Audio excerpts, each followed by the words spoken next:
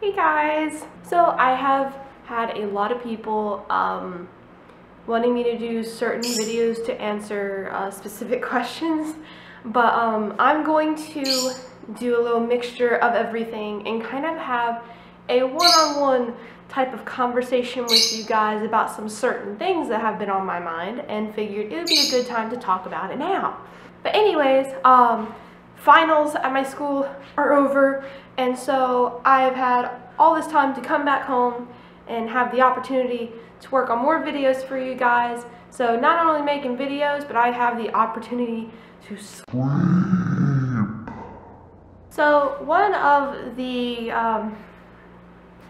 questions someone asked me was some tips on how to maintain hair like this, preferably turquoise, and what dye I used and everything. So first of all, I've been maintaining this dye through not washing it every other day, just because no matter what brand you use, it's always going to fade out. So like kind of like that, but the best thing to really just do is not wash your hair as much, as gross as that sounds. But I promise you, your dye will last three or more weeks longer than usual. So I've been doing that since I've started with this hair color, and I can say my dye has been lasting for about a month and a half since I have been not washing it as much. But I know some of you are also wondering, what do you do to keep your hair from looking dirty since you don't wash it as much? This is the same method that I used a year ago with my first video talking about how to maintain seen hair and all that. And basically, I use baby powder. Basically, baby powder is the same thing as dry shampoo, and it will give you the same results when you're trying to keep your hair from getting all greasy and dirty looking.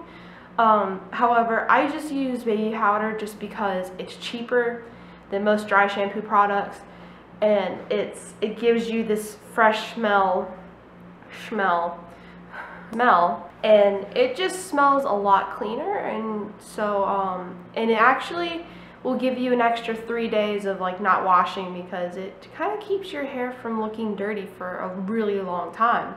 And even right now, I haven't washed my hair in about 2 days, and I've been using baby powder to maintain my hair from looking really greasy, and it honestly does not look too bad, and I don't have any complaints about it. So I strongly suggest using baby powder when wanting to help the urge of washing your hair because it looks dirty. I was also asked what product of hair dye I used for the turquoise, and simply I use Manic Panic, or Atomic Turquoise by Manic Panic. And I know I've had people that say, oh, Atomic Turquoise, you know, anything by Manic Panic is just bad. But in reality, like I said before, every unnatural dye or whatever, or any kind of dye, no matter what brand or what they use, it's going to fade no matter what, just because it's dye.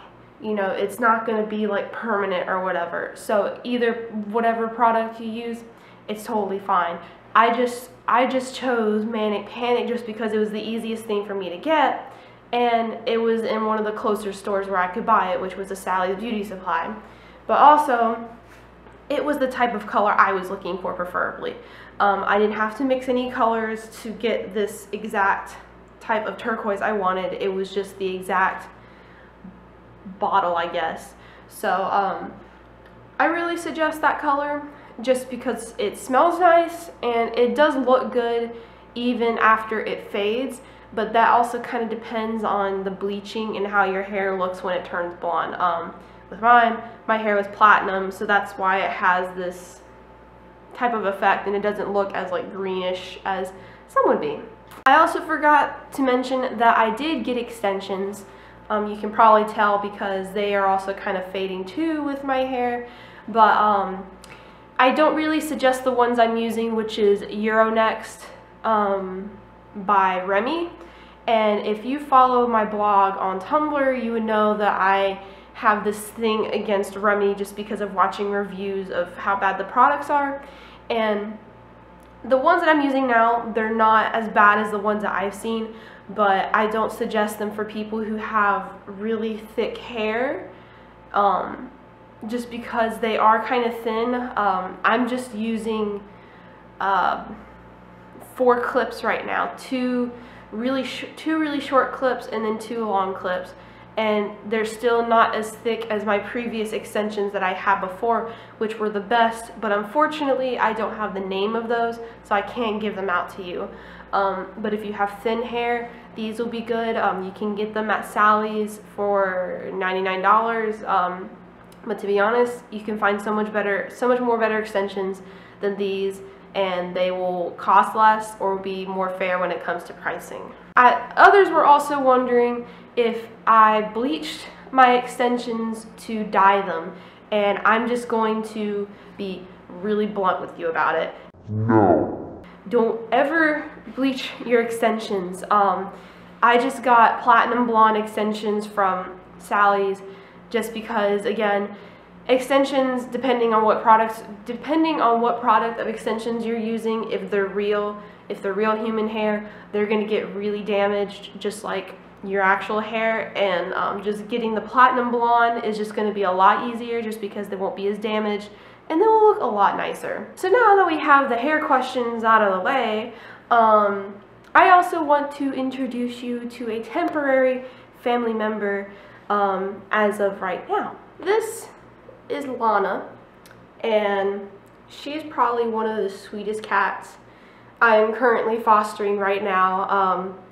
One of my friends at the dorms took her in, but unfortunately the RAs there says that students aren't allowed to have pets, so she had to be out of the dorms, and I decided to take her in until we find a special home for this cutie right here, because she's just a big ball of adorableness and purring and ooh.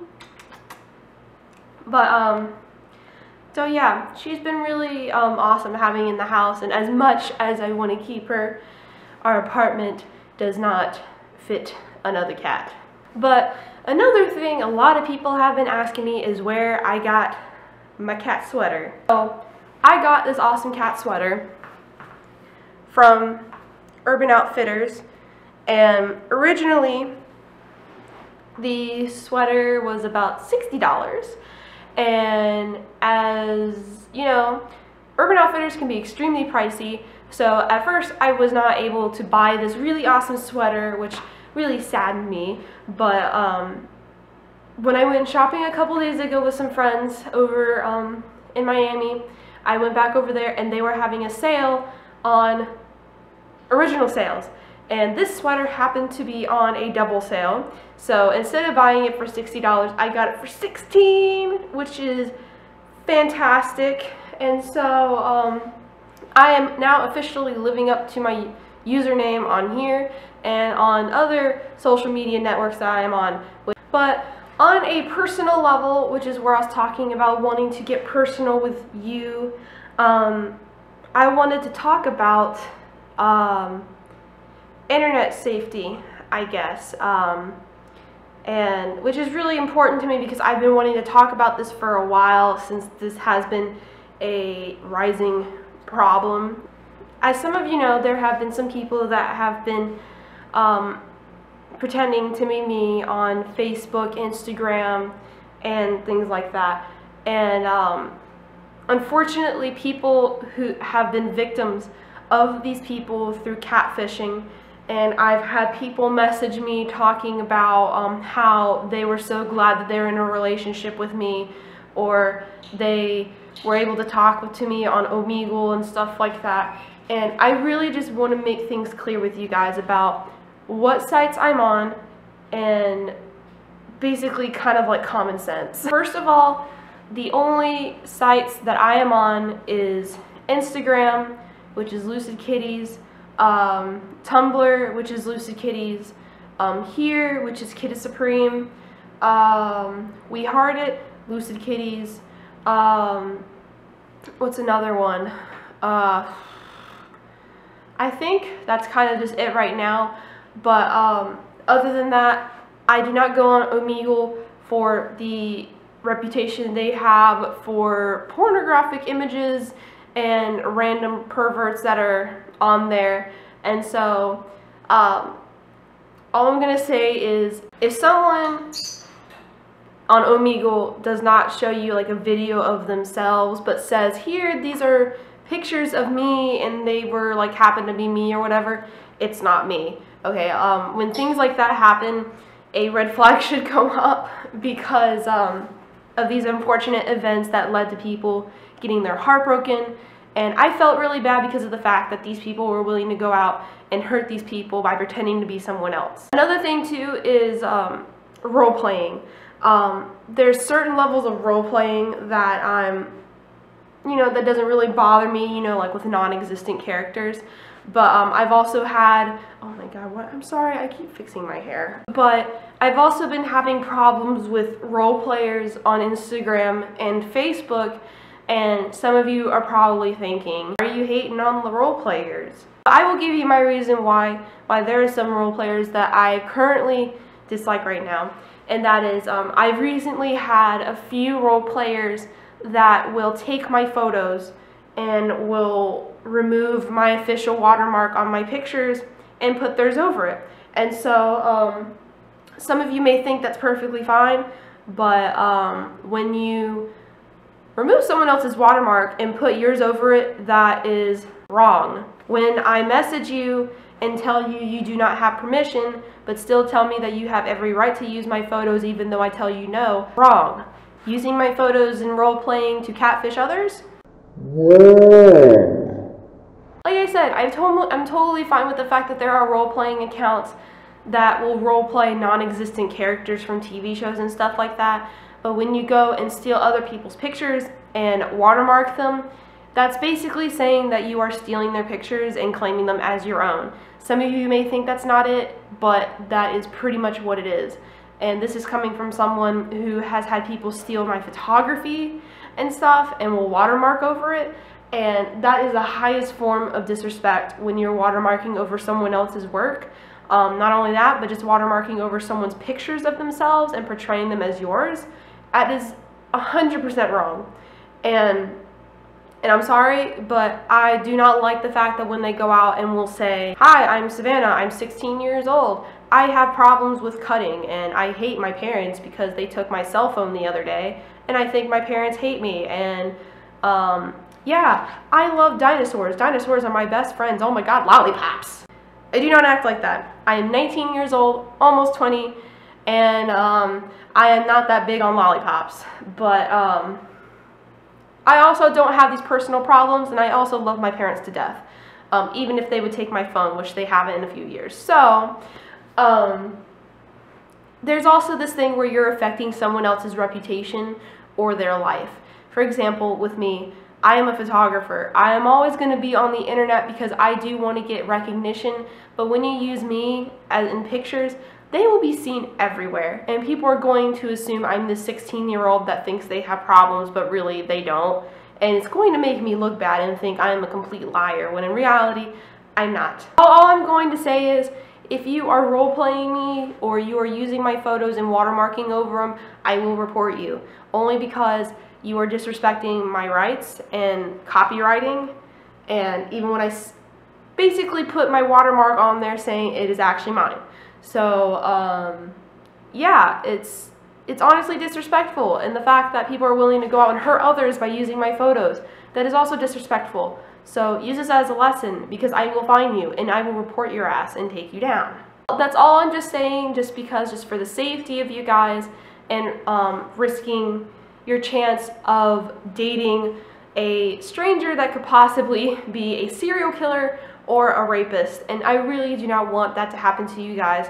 So I'm just telling you that so you can have a little bit of sense of the internet, because to be honest, the internet is honestly not going to be your best friend. But anyways, that's all I'm going to talk about for today, just because I'm really super busy since I got back from Christmas break, or since I got back from school for Christmas break, and Saturday I will be leaving to go to Disney World. So this is all I'm going to talk about because this is all the time I have right now because I have a bunch of things to do.